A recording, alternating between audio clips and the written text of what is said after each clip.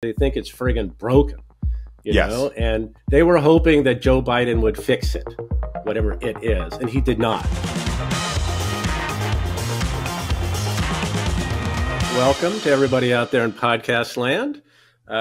Welcome to a new edition of the Liberal Patriot podcast. I'm your host, Rui Teixeira, and every couple of weeks I endeavor to bring to you the very finest in heterodox conversation and analysis, featuring the very most interesting possible guests and stimulating interaction that we can get. And today we're privileged to have Chris Stirewalt, everybody's favorite simple country pundit. And, you know, I think you'll enjoy our conversation. Chris is one of the best political analysts I know of. He's also a senior fellow at the American Enterprise Institute, where I hang out from time to time. He's a Fox. He was famously the Fox politics editor and head of their decision desk when he correctly called Arizona for Trump before anyone else did for Trump for Biden in 2020. This did not go down well with some of the powers that be, and eventually he got canned. But now he landed on his feet, and he's, as I say, he's at AEI. He's a columnist for the Dispatch, Substack. He's the political editor of News Nation. He does a media criticism podcast with Ileana Johnson called Ink Stained Wretches. Anything else I should add here, Chris, to your bio? Well, we should say that I hope that everyone will watch The Hill Sunday at 10 a.m. Eastern on News Nation, which is my very. I was talking to somebody who about a job, and I said, "So, what do you think about the show?" And the person said, "Well, I like it because you know you're so unpolished." And I was like, "Oh, thank you." She's like, "No, it's real. It's real. It's real." I was like, right, "All right, yeah. so yes." Well, you are a simple country pundit. Exactly. I was going to say, if what you're looking for are the musings of a simple country pundit, I think we will deliver that at 10 o'clock Eastern every Sunday. Okay, well, tune in for that, guys. Okay, so speaking of media criticism, good segue here. Chris's latest book is Broken News: Why the Media Rage Machine Divides America and How to Fight Back, which is about what it says on the tin. It's about our appalling news media environment. So, Chris, lay it on us, brother. How did we get here? Why is it so terrible and divisive? What's the deal? I mean, it seems like it wasn't that long ago you could rely on the news to at least, be at least aspirationally objective. And that seems to have completely disappeared. Well, that's I think it was Willie Sutton. They asked him why he robbed banks, and he said that's where the money is. And the shortest path to profits in the news business is political siloing, but it's also in intentional audience capture, right? So we used to talk about audience capture in the sense of, boy, this is a real peril, right? That a outlet, a news organization would be captured by its audience and lose its real independence. But really, that's what people are signing up for. That's what a lot of organizations want. And just in the quick history of it, the bubble that inflated around Pearl Harbor, basically, maybe a little bit before, but we had a period of stable, not quite monolithic, but fairly monolithic media in America from the Second World War until there are different cracks along the way, but really till the mid-90s. And in that period where local newspapers were the backbone, they made up the feedstock of what Americans consumed in news, and there were three big national television networks or radio networks, and that was about the size of things. And a good example is the struggle for civil rights. And it was CBS that led the way, but all the television networks joined in to say, we are going to cover the brutality of the apartheid states of the American Deep South, and we're going to show it, because it wasn't like there hadn't been protests before. It wasn't like there hadn't been police brutality before. But the decision in the 1960s to say, we're going to cover it and we're going to show it. And what do you think the affiliates in the Deep South thought about the evening news bringing fire hoses and attack dogs and brutality into people's homes? They didn't like it, right? So it was not an entirely good thing, but there were good parts of it. And the good part of it was, in order to maintain a sufficiently large audience to be competitive, news organizations had to appeal, notionally at least, to both Republicans and Democrats. They had to appeal notionally to both liberals and conservatives. They had to be accessible to a broad enough audience because everybody buys Buicks. Everybody wants to know about the President's Day mattress sale. Everybody wants to reach that audience. In the 90s, first the rise of, you have talk radio is a forerunner, but then the rise of cable news and cable television in general. And then the dawn of the internet, and the market went from being divided into thirds divided into a million little pieces. And the way that you succeed in a market that's a million little pieces is not to appeal to the broadest audience possible, but to capture and be captured by a narrow, intense, addicted group of consumers. Okay, so Chris, that's well said. Basically it's a structural explanation. It's almost like a Marxist explanation. You know, the profit-seeking media capitalists are pursuing their venal interests, and this is what we wind up getting. Do you think any part of this is generational? I mean, some people have to be these journalists, and it does seem like there's been a sea change in the attitude toward how to do journalism among the younger cohorts that have come into the journalism profession. Do you feel like they're just responding to the structural incentives, or is there something different about these younger cohorts? I think that journalists, national journalists particularly, have probably always been left of center people in the main. And that is because of a variety of reasons. One is who goes into journalism. Helpers, people who want to be helpful. They want to do good and create positive change. To what's the old saying, to afflict the comfortable and to comfort the afflicted. That wasn't what got me into journalism. What got me into journalism, aside from the very selfish love of seeing my name in print and getting a little backstage pass to life, the appeal is, and this, please forgive me, but I guess if I could say it on any podcast, it would be yours. It's patriotic, right? The media, there is no American journalism without Americanism, and we play an important role in doing that. But I think the helping is a left impulse more than a right impulse, and so that's part of it. Journalism is also more female than male, and that brings some political consequences to it. I use the example of the energy industry. So where's the energy industry? Where do people work in the energy industry in the United States? West Virginia, Kentucky, Kansas, the Dakotas, Texas, the Gulf, Oklahoma. So if you started just with a sample of people from those states, they'd be a lot more Republican than Democratic. And then it's more male than female. So that would intensify the Republicanism even before you got to the question of why, which party had the policies that favored the energy industry. So where do people who work in journalism come from? They come from the Acela corridor predominantly, right? From the Northern Virginia suburbs to Boston, tons and tons. And it's more female than male. So even before you started with who wants to go in, helpers versus, earners or whatever, you would have a predominantly left population. And that intensified with the collapse of local media. There's great research about the counties that Hillary Clinton won versus Donald Trump won. where's the media? And it's like 80% or something. It's where journalists work is overwhelmingly blue America. It's urban centers, blah, blah, blah, blah, blah. And then the last thing I'll say, which I hope is actually an answer to your question. A cultural shift has definitely occurred.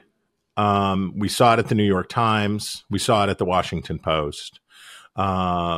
We most recently saw it at MSNBC with the hiring of Ronna Romney McDaniel to be a contributor for NBC News, which is people feel empowered to express their opinions about the way that their employers are running things, and some of that's great. I mean, it's cool, right? But that's definitely not how I felt.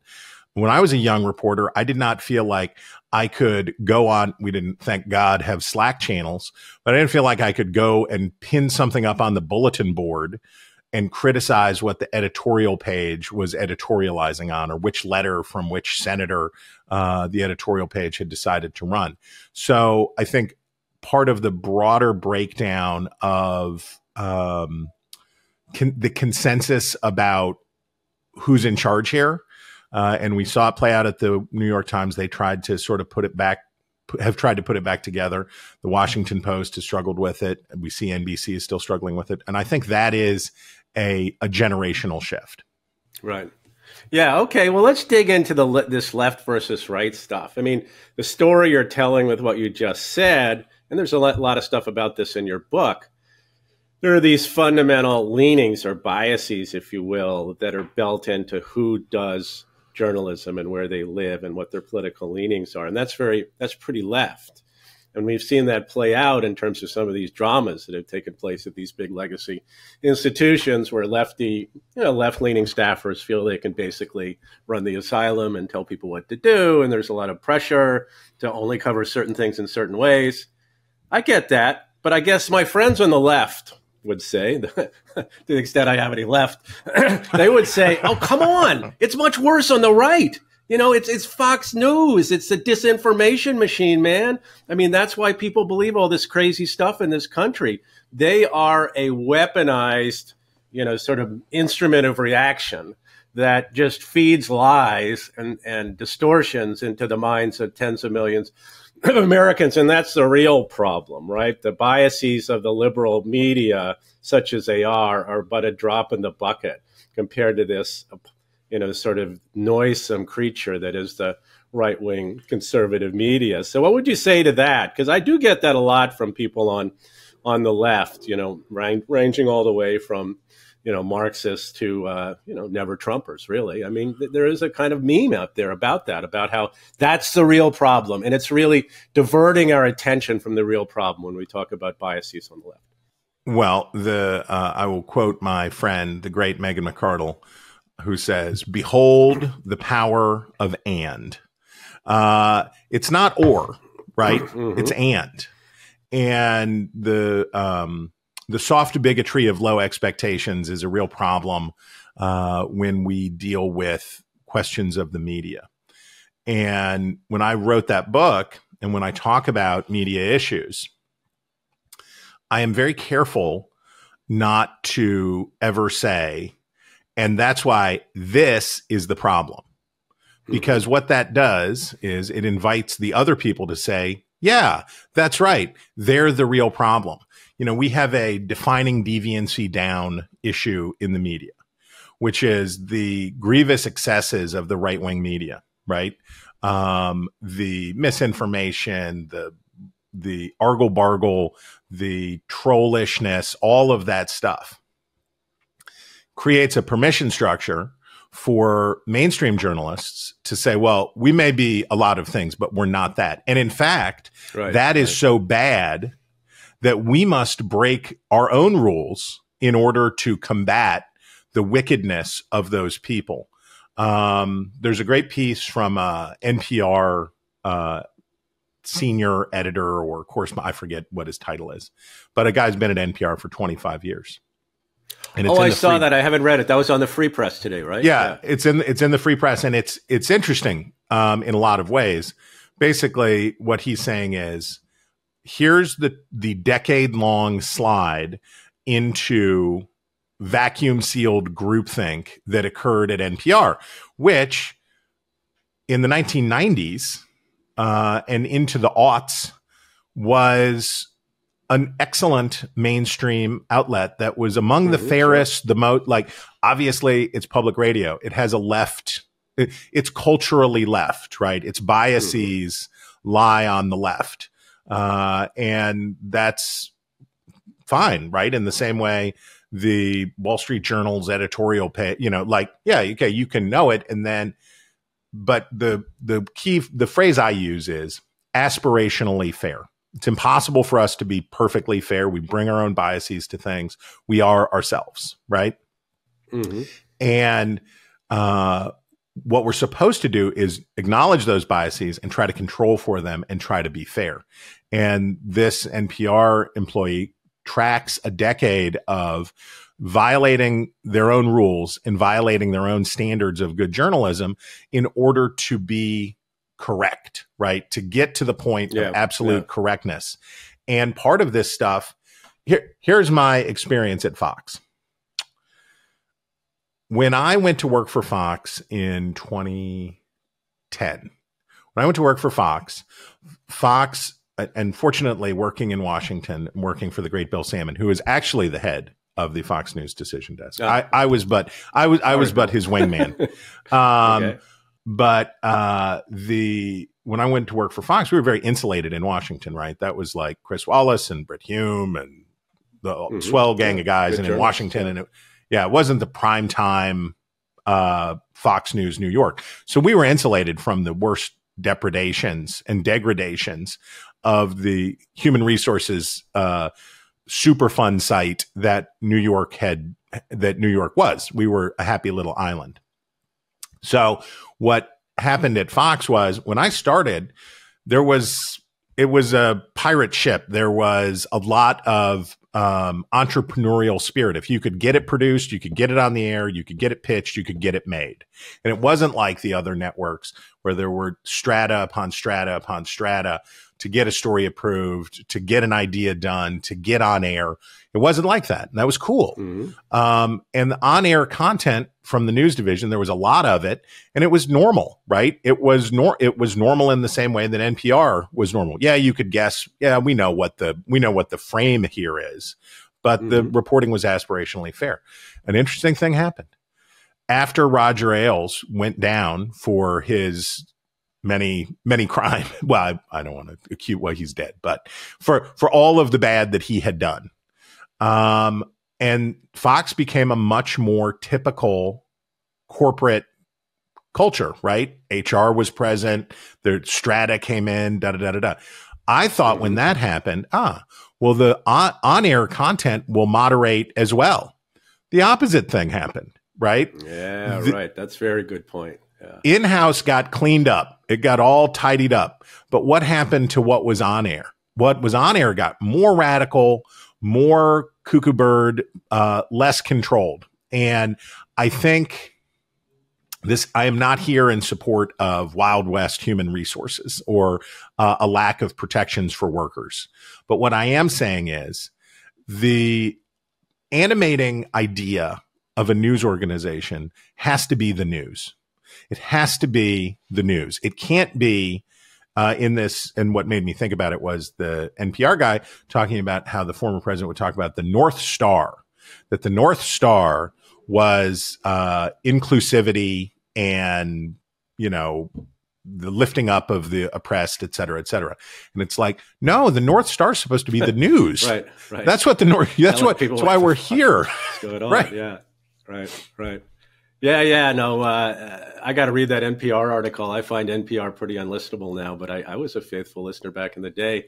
And you can even play the NPR game now, which is, I don't know if you know this, but you turn on NPR and how many seconds elapse before something is mentioned about race, gender, sexuality, or some other intersectional issue, no matter what the ostensible topic is. Well, you can play the same game whenever I have a rental car and it has Sirius XM. And go to the little news run where you have the different news channels.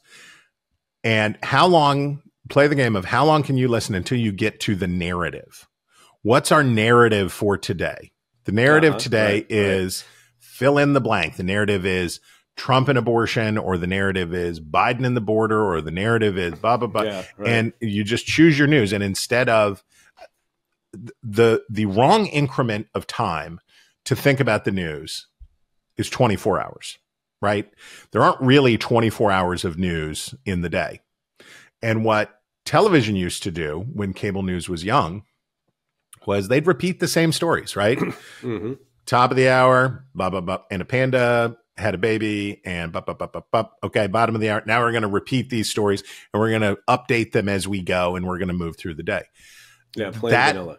Yeah, and that doesn't keep people glued, right? Because they're like, well, I already saw about the panda. I know about the panda. So how do you keep them? You keep them by building a phony baloney narrative about what is really happening, something that is encompassing and inclusive of all things, not a hodgepodge of, because news is just a hodgepodge. That's what news is. It's a bunch of things, and you can't build a through line. But to keep people watching all day, you need villains, you need heroes, you need drama, and you need tension, and it has to be sustainable hour to hour, because what all of the broadcast outlets want is addiction. To stay and stay and stay, because the way that Nielsen ratings work, if they can get people to stay just a few minutes longer than the other guy, it's not really about who's watching. It's about how long they're staying, because if they're staying just a little bit longer, they'll get picked up by Nielsen, right? So the longer you can keep the folks there, even by just a couple of minutes, it shows up as huge increases in numbers. So the goal is keep them addicted, keep them glued.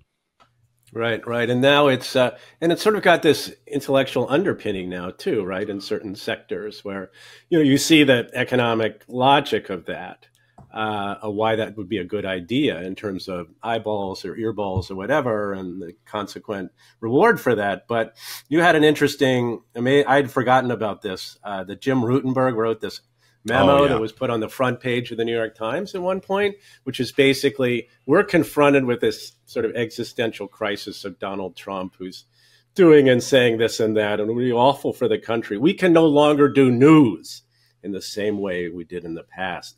Comrades, we must take a stand. I don't think he used the word comrades, but you know what I mean? It's astonishing that this would be in the most influential media institution in our country, famed at one point for its objectivity and professionalism, but that sort of, it all feeds together, right? The economic dynamic, structural incentives, and then this sort of belief, this ideology that we can't just do news anymore. I mean, the hour is late. We must man the barricades. It's pretty weird. Well, one of the things that they say on the nationalist right is that people don't know what time it is. You don't know what time it is. So when you say right. The communists used to say that in the 30s. I was going to say. Right. So they say you don't know what time it is because this is not the moment for following the Constitution or being nice or telling the truth. It's too late for that. It's like, yeah, that's what the Black Panthers said. That's what the communists said. This is what people always say, which is, now is not the time to follow the rules. Now is not the time to be good journalists. Now is not the time to uphold good standards. Now is the time to break the rules, because human nature is amazing. What do we always believe? This time is different. This time is different. It's not like the other times. We have to break the rules this time because this time is different. And of course, it is the breaking of the rules that makes the time different. Right. That's the thing. Self-fulfilling prophecy. Yeah. The Rutenberg piece of 2016, and it was written as news analysis, but the tell in it was it quoted the Times' own political editor. And it basically was giving permission. Look, Trump lies all the time. Trump is a disinformation machine. We can't just we have to think anew and act anew because of the threats that Donald Trump presents to the republic. Well, how'd that work out? Not very well. And then there's a bookend piece, and I believe it was also by Rutenberg. There's a bookend piece that ran this year, which is the war on disinformation We were so close to winning. We were so close to winning after January 6th. We were so close to winning the war on disinformation because the government was finally engaged and we were going to stamp out misinformation and disinformation. And we're so close. And then Trump and his allies have won. They won the war against disinformation. And I thought, that's your job, New York Times, right? That's what you're supposed to do. You have the single most influential news organization in the world. You are the New York Times. And your job is to go report on disinformation and misinformation and report about it. That's all there is. There isn't that. I think part of, to go back to the left versus right, the people who believe that the government has a substantial role to play in policing speech and thought, right? So there's lots of those folks on the right now. There are a lot of folks on the right who want to pass laws to forbid organizations, news organizations, or social media companies from taking posts down. You can't take that down. You can't take that down. So they want to violate the First Amendment to force content to be published. Then on the other side is they want to violate the First Amendment to prevent content from being published. Both are violative of the First Amendment. And the truth is, if Americans are not, if we have decided Americans are no longer capable of reading and seeing things and coming to their own conclusions and making up their minds about how to vote, then the game's over already, right? Then the game is over already if we've said, well, we can't really trust people to make up their own minds. They're too dumb to sort through this complicated world. This time is different. So we're just going to have to control the space in which they exist so that we can get more salubrious outcomes. That is un-American. It's against, and worst of all, it doesn't work, right? It just simply won't work because when you forbid information or the government polices informational spaces, does it make misinformation and disinformation less attractive? No, it makes it more attractive. It makes people say, "Ooh, I heard that was banned." What, Republicans talk about Hunter Biden's laptop. That. Yeah, Hunter Biden's laptop. Oh, it was suppressed. No, Twitter did a huge favor to the Trump campaign by banning the post. It created tons more interest. The CEO of Twitter was called to testify in the House even before the election had taken place. How dare you ban this content? The New York Post, I guarantee you, the New York Post got more clicks on the Hunter Biden laptop story because it got banned, not because it was banned or wasn't. Yeah. I'm sure that's right. I mean, this whole, fundamentally, this is all about a lack of trust of the people, the honest workers and peasants of America. They cannot be exposed to all these wrong wrong ideas, wrong information. They can't make up their mind. They can't be trusted to discern the difference between what makes sense and what does not, what is, mostly true, completely true, sort of false, mostly false. They can't make those nuanced judgments. That's for us, the experts or activists on the left and right to make that decision. And that's, I just find that so appalling. As you say, it's un-American. In this country, we're supposed to be like a democracy where people weigh the competing narratives about things and the different sets of facts or what are alleged to be facts, and they come to their own conclusion. And it's an act of desperation to say the only way we can deal with this situation is we must cut off the spigot of certain kinds of information. And we must take whatever steps, comrades, we must take whatever steps are necessary to address this evil. We must keep these dangerous things out of the, and who's to make those decisions? And I think it's just talk about a slippery slope. We're sliding all the way down to the bottom of a, 30,000 foot mountain here. And I think your work explains a big piece of this, which is the shifting coalitions in the two parties shed a lot of light on this, right? So James Carville and his epic interview with Maureen Dowd recently in the New York Times, where he said Joe Biden's poll numbers were like walking in on your grandmother naked. You just can't get the image out of your mind. But Carville basically saying Democrats are leaving the Bubbas behind, right? They're not interested in these white working class voters that were the mainstay of the Democratic Party for a few generations, for a lot of generations, in fact. And that as the Democratic Party becomes more suburban, more college educated, more elite, right?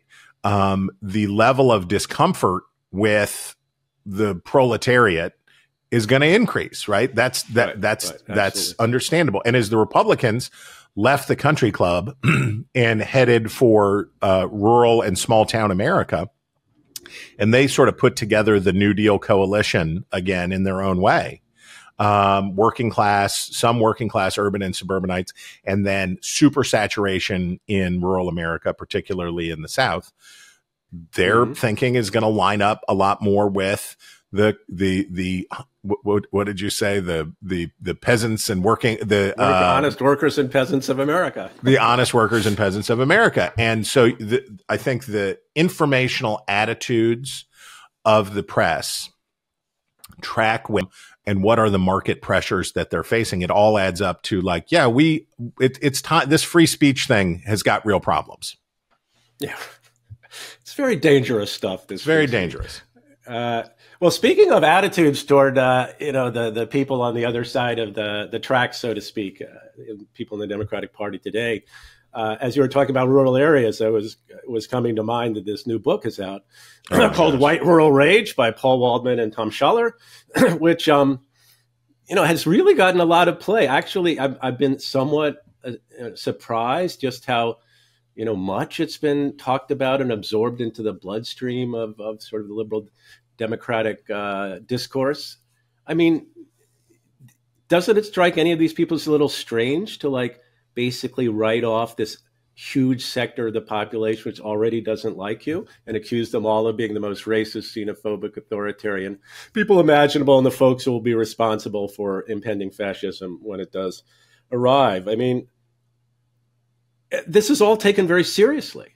I mean, a lot of these people don't bat an eye, and I would compare it to the reaction to the book I did with, put out with John Judas last November, which has gotten far less play in Democratic circles, particularly liberal Democratic circles, because that's not what they want to hear. Well, yeah, what they want to hear is about white rural rage and how awful it is, and we, the good people, are the only thing standing in the way. That's exactly right. And that's this is the audience capture problem. And this is about flattering and cosseting your own audience and telling them what they want to hear. So you issued a challenge to your fellow Democrats, right? You said, we got to think about this differently, right, guys? We can't keep doing the same thing. The definition of insanity is repeating the same behavior and expecting a different result. And you called them to do something hard and uncomfortable, which is what a scholar, what a thinker, what somebody's supposed to do. That book, and by the way, I am not the demographer that you are, not even close, but a cursory glance at the book, they steal so many bases. It is the biggest ripoff. What's a rural voter? And they basically say, whatever we say it is. What's a rural American? Sometimes it's people who live in small towns. Right, yeah. Sometimes it's people who live in the countryside. Sometimes it's this, sometimes it's that. It's going to be whatever proves the case that America's real problem is poor whites living outside of major metropolitan areas. And of course it was popular. Of course it was popular. Or got this initial positive reception because it let everybody off the hook, right? If you are and I think when I think of mainstream Democratic culture, we're talking, about NPR, we're talking about MSNBC, we're talking about the New York Times, we're talking about sort of the broad channel of thought on that side. And what these folks said to that audience was, don't change a thing. Right. You're great. Keep it locked. Keep it locked. Just keep it 100. Yeah. You just stay doing exactly what you're doing. The problem that America has to confront. You do you. That's right. You do you. Because the problem that America has to confront are these hillbillies. And we've got a real problem with these hillbillies. And they're destroying America. I've told the story many times, but it was so illustrative that I will bore you with it. Please. In 2016, I was at a grocery store, a very nice grocery store here in the Washington, D.C. metropolitan area. And of course, because I was on Fox, it was cool because nobody around here ever watched Fox. So no one would ever bother me when I was shopping for avocados. And this woman saw me and she steamed right over to me. And I knew that she was both a Republican and either probably a lawyer, maybe a lobbyist, because of her attire. She had one of those huge brooches on with like an eagle clutching a pearl. And it was like, okay, I got you. I see what's happening. And she comes up and she says, Chris, you have to tell these people that they can't vote for Trump. If they vote for Trump, it's going to be a disaster. And we were right ahead of the West Virginia primary. And I said, ma'am, you know, the holler over from the holler where my folks built their house is a place called Windsor Heights, West Virginia, on the Ohio County, Brooke County line. How's the job situation in Windsor Heights? Well, if you're really lucky, you could get a job driving a school bus for the county, or you could get on at Roerig's landfill. So not great. Opioid addiction, stratospheric, out of wedlock births, 70%. How's the church? Empty on Sunday.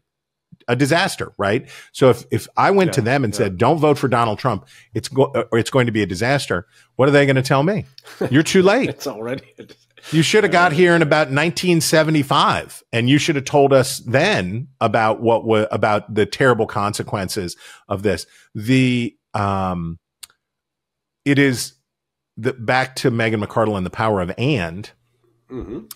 It can be true. So like right now, Donald Trump's campaign and Donald Trump is threatening, when I am returned to power, we will turn the full power of the Department of Justice on the Biden crime family. They broke the rules and now we will smash it, right? We will now do it. So that's wrong, right? That's a wrong thing to say and takes America in the wrong direction. But that doesn't mean that Alvin Bragg was right? That doesn't mean that Alvin Bragg's decision to bring this hush money prosecution against Donald Trump was right. It's not either or, right? And what we comfortingly want to think is there are good people and there are bad people. What there are people who are Richard Thaler, the father of behavioral economics at the University of Chicago. I should have this tattooed on my arm. He said, we don't think that people are stupid. We think that life is hard. And the ability to acknowledge that people who are different from you and disagree with you are struggling with the hardness of life, the difficulties of life, the vicissitudes of life, makes it harder for us to empathize with them, to see them, to hear them, and to understand them. America's cities are not woke wastelands of Sodom that should be destroyed with a pillar of fire from above. And America's rural, Windsor Heights, West Virginia, is not a cavern of racist homophobes looking to destroy America. Everybody should try to chill out a little bit.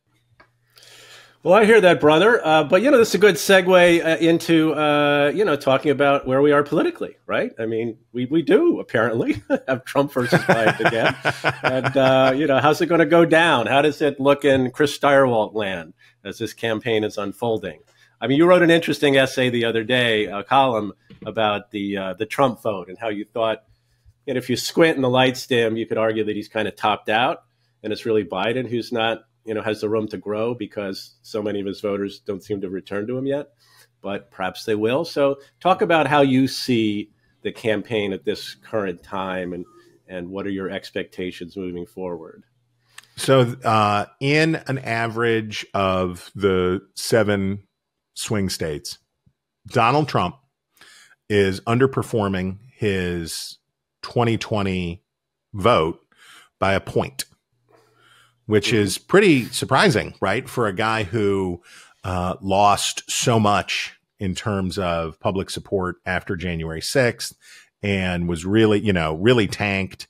And 2 years ago was a very open question. It would have been a very open question at this point. Is he even going to run? You know, what about this guy? So he's back, right? He got him back. Right. There's yeah. this and I should interject here, Chris, that Yeah. your analysis and these numbers, these are about the absolute levels of support, not his margin at this point. But how many people Right. are actually saying now they would vote for Donald Trump? Yes. Okay. Go ahead. So he's back, right? So, and in a lot of these states, it's 1/10 of a point or 2/10 of a point. He's back basically to his number in Georgia. He's back basically to his number in Michigan. He is getting back to, as a share of the vote, he's back, baby. And Biden, on the other hand, is underperforming 2020 by 6 points. Right? So what this suggests to me is, and a friend of mine put it this way, and I think it's the correct framing for the election. He says, I don't see how Donald Trump can win. I don't think he can win, but I definitely think Joe Biden could lose. And right now, what's happening is Joe Biden is losing, and he's losing pretty badly for an incumbent, right? Yeah, for an incumbent, it's dreadful. And the way that he's losing is, and I think Israel is a perfect encapsulation, but the border speaks to it as well. A host of issues speak to it as well. Who are the people in, let's take Michigan as the most effulgent example. Who are the people in Michigan not ready to vote for Joe Biden again? Well, we know that some of them are anti-Israel, outraged. Some of them are Arab Americans, Muslim Americans. Some of them are young voters. So he's got a left problem. That's for sure. Now, we hear a lot about the left problem in the media, right? Because of all of the things that we discussed before about who's in the media and da-da-da-da-da. But who else is he struggling with? He's struggling with those suburbanites, the people, if we go up the Chrysler,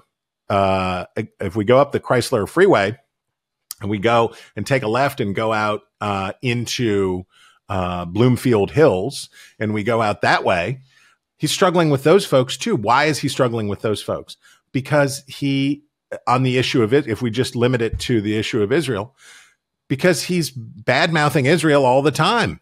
And he's saying bad things about Israel, and it seems hostile to Israel. So he's managed to both displease progressive and Arab American voters, but also to annoy the kind, I just use the shorthand of Youngkin Biden voters, the kind of people who voted for Joe Biden in 2020 and then turned right around with no hesitation and voted for Glenn Youngkin in Virginia. These kinds of suburban moderate voters. And these are the voters Donald Trump has the hardest time with. These are Nikki Haley kind of people. They don't want to vote for Donald Trump. But Joe Biden is making it hard for them to do the other thing too. And you could say the same thing about the border. You can say about crime. We can go down a list of issues where Biden manages to antagonize both the progressive left and to displease the moderate persuadables. Okay, so that doesn't make it sound too promising for him. You did strike a more optimistic note in your column about, well, at least possibility that as the economy improves and consumer perceptions lighten, that at least that would be the best thing for him, that would ramp up his baseline level of support so that some of these other problems wouldn't cut so deep. And he might be able to squeak it out. That's still your opinion? 100%. So the research is pretty clear. Voter attitudes harden about the economy at the end of the second quarter, right? So long about July 1, it's time to people make up their mind. How are things? So we've seen persistent improvement, slow, but steady improvement in voter attitudes about the economy. And the most recent Wall Street Journal poll, still pretty negative though, right? They're still pretty negative. The most recent Wall Street Journal poll shows how voters in these swing states are feeling about the economy. And there's still 60% or so say the economy is very bad. But interestingly, how's the economy in your state? Good. Right. How are your finances? Good. I feel good about myself. I feel good about the state where I live, but the national economy is in big trouble, I think. So for Biden, and most of this is beyond his control.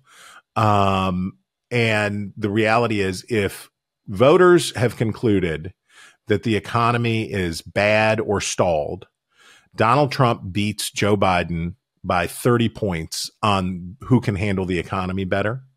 Mm-hmm. And if that's what people have concluded, that Joe Biden's a bust on the economy, it is a sufficient rationalization for somebody to say, yeah, I don't like Trump. I get it. He's a bad guy. But look, this economy, in this economy, you can't vote for Joe Biden. And on the other hand, if people feel better, and they don't need to feel a lot better, if we go from a 60% negative to 50% negative, then Biden wins. But if we go from 60% negative to 62% negative, Biden loses.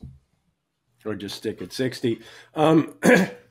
Yeah, no, that's not unreasonable. What do you think, though, of the idea that the pessimism about the economy, in spite of some pretty good indicators, and people's general sourness on the direction of the country, it's not as directly connected to actual economic performance? It's much broader than that.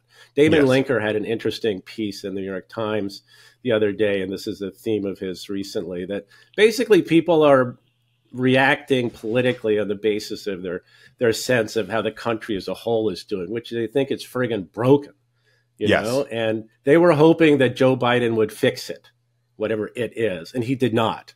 And if that's true, then it becomes harder for an improvement in economic perceptions to really right the ship for Biden, don't you think? I mean, what do you think about that thesis? It's a lot about the overall brokenness of America in people's eyes. So we lost the utility of the right track, wrong track surveys quite a while ago, right? Because what happened was we got to a pretty uniform partisan valence on right track, wrong track, right? It was, and my favorite chart is the one where on the day after the election, when there's this change in party in the presidency, they just flip, right? The wrong track number stays about the same, but the composition, the partisan composition of the number inverts instantaneously. So right track, wrong track has lost its savor as a useful tool. But when we ask people about the economy, it captures what you and what Linker was writing about. It captures just what's the vibes, right? How do you feel about the vibes? And the vibes are bad, right? The 21st century has been a real rough run for the United States of America. We have had terrorist attack, misbegotten foreign adventures. We have had a massive financial panic, a deep recession, a massive pandemic, deadly pandemic. We had January 6th. We've lived in the time of Trump. People are down. Don't forget the inflation spike. And the inflation that came out of the pandemic.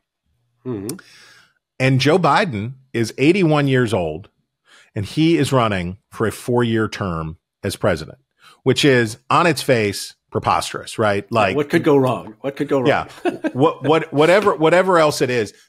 So I have a thesis, which is that nations, like people, are always either coming together or falling apart. There's no such thing as stasis. There isn't like, set it and forget it. We've done it. We're there. We're just going to hold in this space. And in the period from 1963 to 1975, it was a very bad run. A lot of good things happened, right? A lot of advances were made for individuals and groups, and we went to the moon, and that was cool. But net, this was a very rough run, political assassinations and riots and bad. The vice president and the president of one administration resigned over separate scandals. Uncool. And then the period from 1976 to, you can mark it to the Clinton impeachment, or you could mark it to the Iraq invasion or 9/11. The next period is really awesome, right?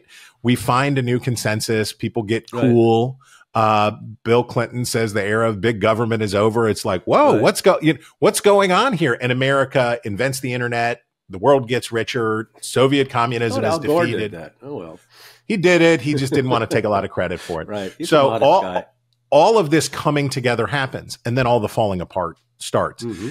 Joe Biden looks like a falling apart president, right? He is too old, and he is just struggling mightily to do it. Donald Trump looks like a falling apart president too, right? Chaotic, mean-spirited. He's a scofflaw. He attacks the institutions that are supposed to sustain and protect us. And voters very reasonably have concluded something is wrong, right? Because something is wrong. Something is very much the matter with two parties that can only produce these people out of a nation of 330 million.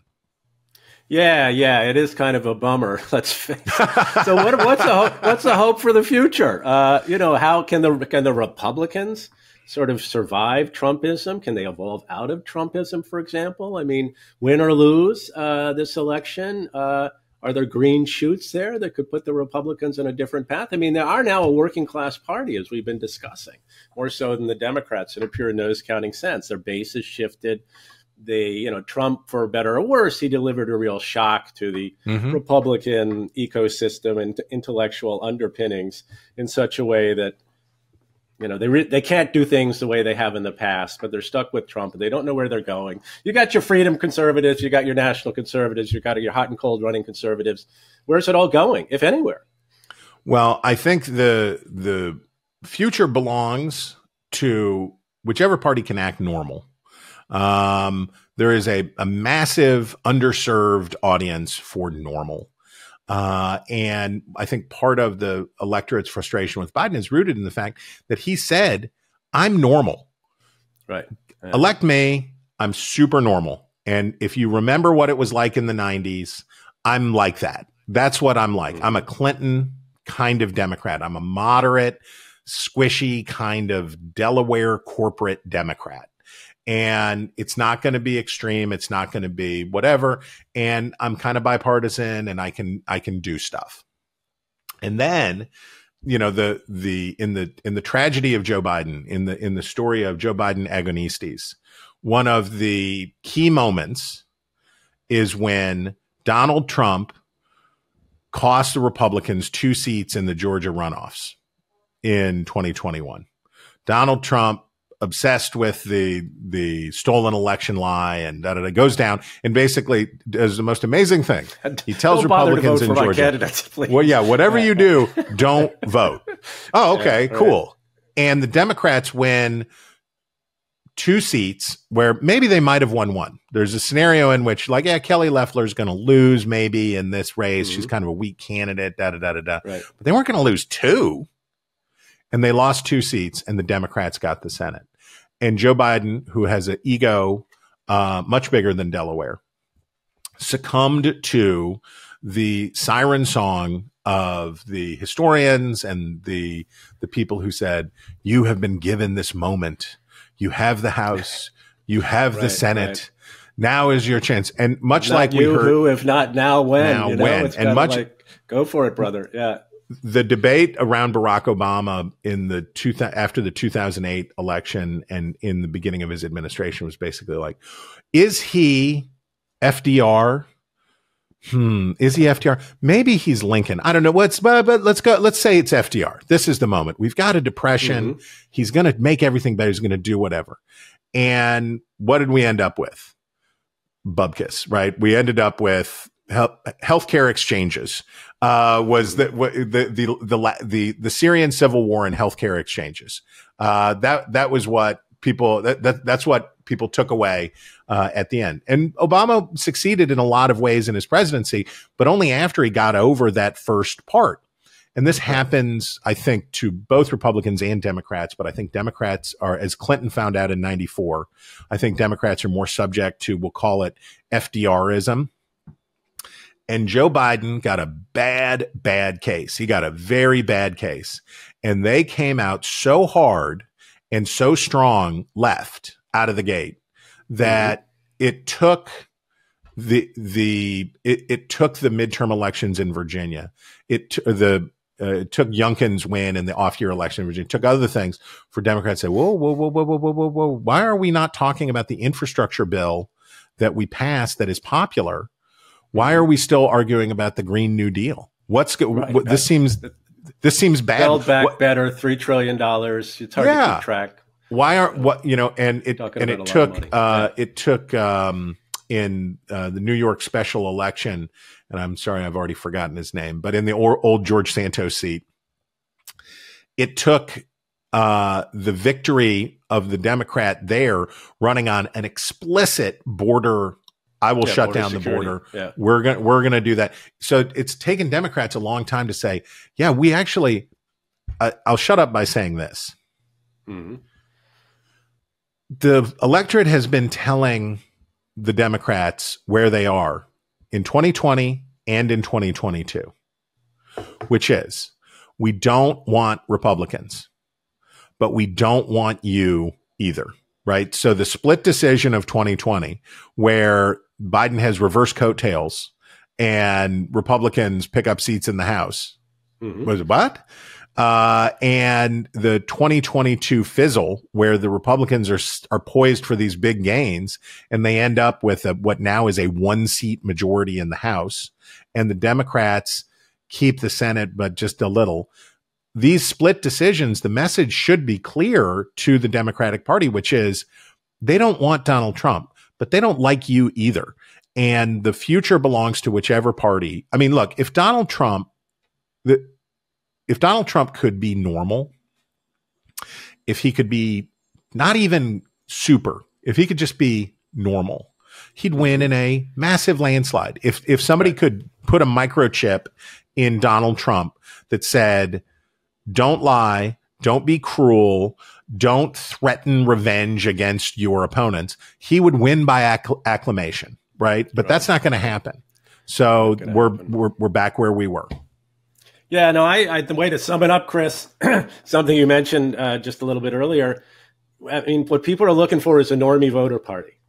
Yep. A normie voter party. And neither party, in the eyes of the median voter at this point, is a normie voter party. So they toggle back and forth between the parties. They're dissatisfied with one more at one time, the other more at one.